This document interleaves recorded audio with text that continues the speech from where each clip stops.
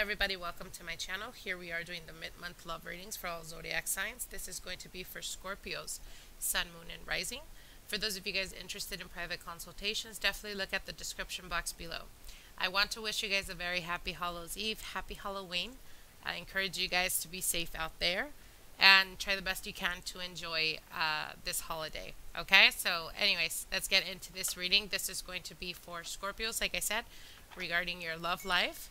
Let's see what Spirit has for you guys for the mid-month of October 2017. Spirit, what are the messages for Scorpios for the mid-month of October 2017? Spirit guys, what are the messages for Scorpios regarding their love life for the mid-month of October 2017?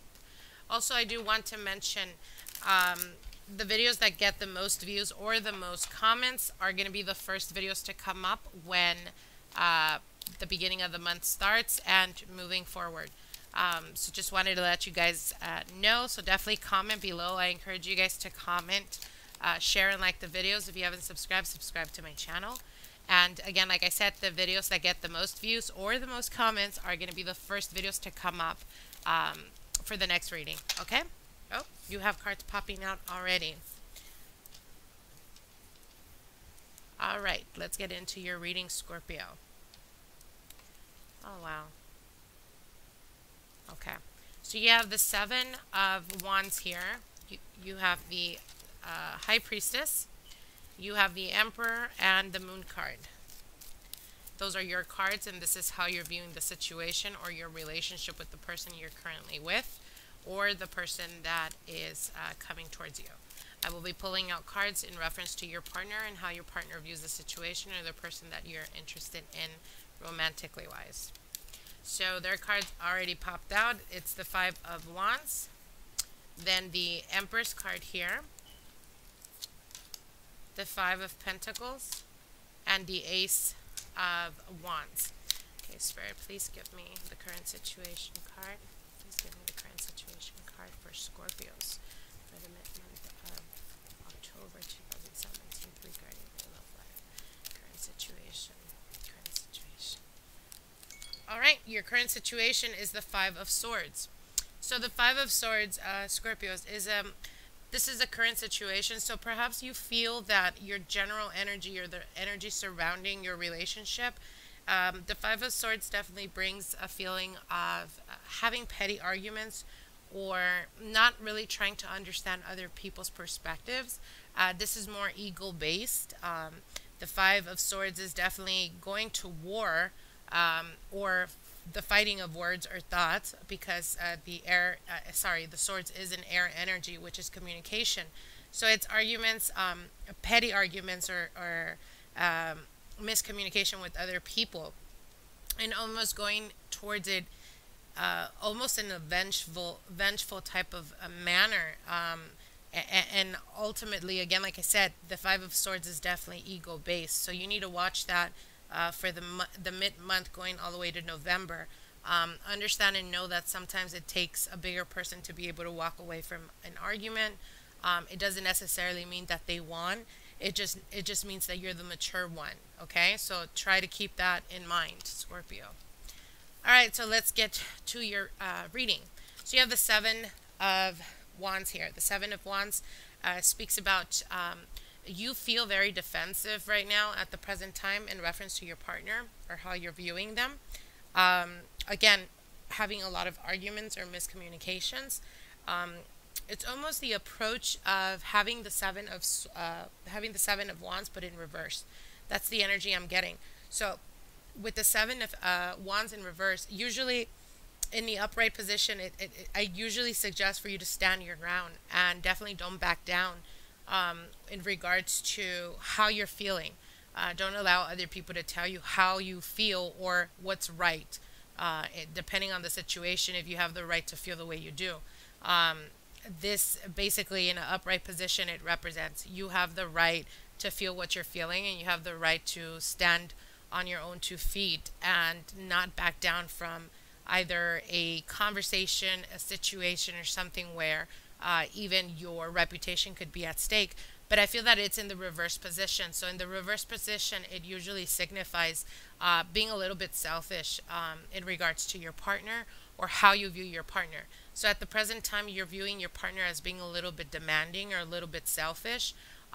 Maybe them not understanding you completely. But again, like I said, because it is in reverse position, it's not really like you're in the right to feel that way. It's again ego based, so it has to do with selfishness. Okay, so try to watch for that the middle of the month. Now you do have the high priestess here, and the high priestess definitely speaks about things that are hidden, but it can also speak about your intuition or tapping into your intuition. Try the best you can, again, not to be running off of ego based. So if you feel that someone's talking behind your back, try the best you can not to be very quick to judge them, because the high priestess does speak about hidden, but it can also represent you being blinded by confusing your intuition with ego based.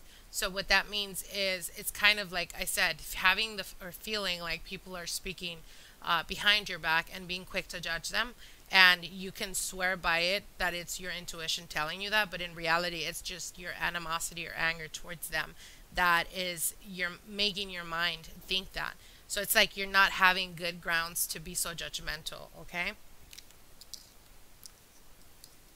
now the emperor is right next to the moon, which is a very odd type of energy, and the reason why I say that is because the emperor is all about having structure. It's all about being very, fatherly figure type of energy. And these are your cards. So this is how you're viewing your partner. Now, the Emperor is, again, a person that is very responsible, a person you're viewing your partner as very strict. Okay, so it could come off as very strict. It could come off as feeling like they're just about work.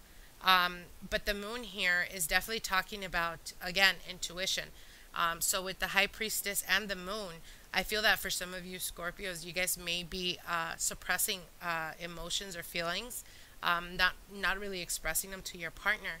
And it could have to do in regards to uncertainty, or it can have to do in regards to feeling like it's actually you that is keeping secrets or is, being sneaky about a certain situation. It could be in regards to almost kind of like expressing to them a certain opinion, but expressing it so often that what you're trying to do is not really share your opinion.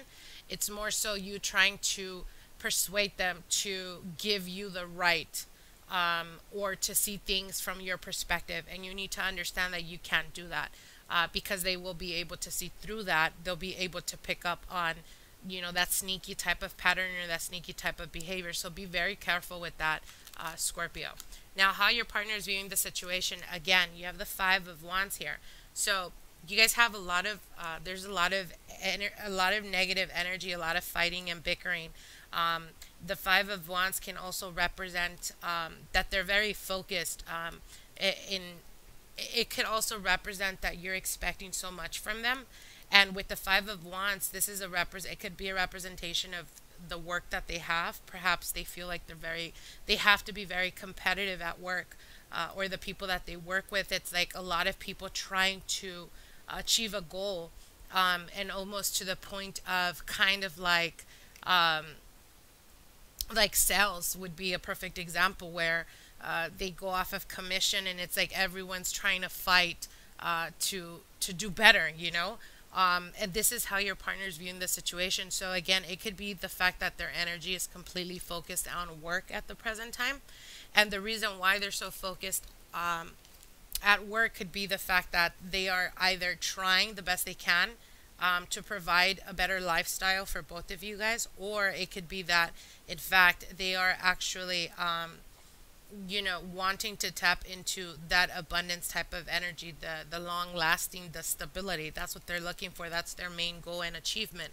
And again, doing so, or putting all their energy and focus on this, the Five of Coins is right under the Emperor. So someone is feeling left out in this relationship.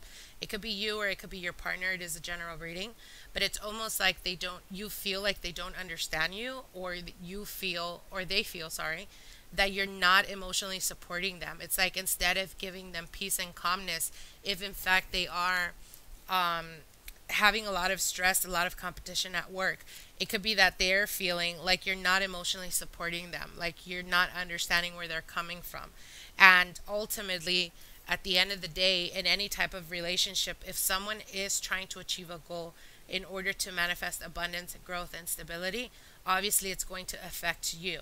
So the best thing you could do is be their calmness, be their serenity, be the one thing that can bring or provide to them peace and harmony, instead of, kind of like them dealing with stressful situations at work, or confrontations even at work, and then they come to feeling like you're just judging them, like you don't understand where they're coming from, or like you literally feel lonely, like being in a relationship, but you actually feel like you're alone.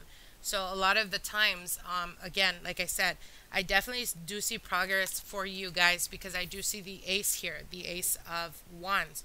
So the ace of wands could be a representation of the relationship taking a newness to it, some type of re-energized type of energy coming back. But the moon card is crowning this ace of wands. So what this represents is, at the present time, you know, um, obviously the moon, sorry, Jupiter is in Scorpio at the present time. So a lot of the times it could be that your passion, your ignited passion is being sparked, and you may feel some like they're not giving you enough attention. But I definitely see that by the full moon, by October's full moon, you're definitely going to feel more re-energized. You're going to feel more connected to your partner. You're going to feel like the relationship is finally taking its, soul, I guess, full attention is going to be towards the relationship and working on that relationship. I also do see progress and advancement for you guys in regards to the physical plane. So what I mean by that is I do see progress in regards to money and material gains. So for some of you guys, if you guys have been dealing with, in fact, a partner that's been working a lot or working very long hours, and you're the one that's feeling at the present time like they're just not giving you enough time, try the best you can to be understanding and encourage them to remain focused, because ultimately it will definitely pay out in the end. Okay? Now, for those of you guys that are currently single, I do see you guys being able to come to terms by the end of the month. I definitely see two people coming into your life. I do see an earth sign coming in. An earth sign could be a Capricorn, Virgo, or Taurus. Or I also see a fire sign. So a fire sign would be an Aries, a Sagittarius, or a Leo. And I feel that they're going to come into your life right at the pivotal moment when you are actually able to release anything that no longer serves you and detach yourself from past relationships. Now, for some of you guys, it could mean the Emperor and the Moon could be that you finally get clarity in regards to your emotions from a person that you were dealing with in the past. Now, these are for singles, okay? So for those of you guys that are single or have been single for quite a while, perhaps there was a falling out, there was a miscommunication or a misunderstanding or an argument. But I definitely do feel that for some of you guys, by the beginning of November, there's going to be someone reaching out, whether it's you or whether it's the person that you were dealing with in the past. But someone in this relationship or in this connection definitely felt left out. So it could have been that they just completely stopped talking to you, or you guys stopped communicating with one another, and you guys never really picked up after that. But I definitely do see a message coming through, and this message is being signified here with the Ace of Wands, where there's going to be a communication or a message coming through, and it could be even an invitation to meet, or an invitation to see each other. That's probably going to be, late at night. I don't want to say like, a sexual type of energy, but then again, Jupiter is in Scorpio. So again, like I said, I definitely do see a communication coming in, or someone reaching out trying to give you an invitation. And again, it may happen in the evening versus during the day. Okay? So anyways, I know this is going to apply to different people. I hope you enjoyed this reading. Comment, like, and share. If you haven't subscribed to my channel, definitely subscribe. and we will see each other at the beginning of the month. Okay? Bye.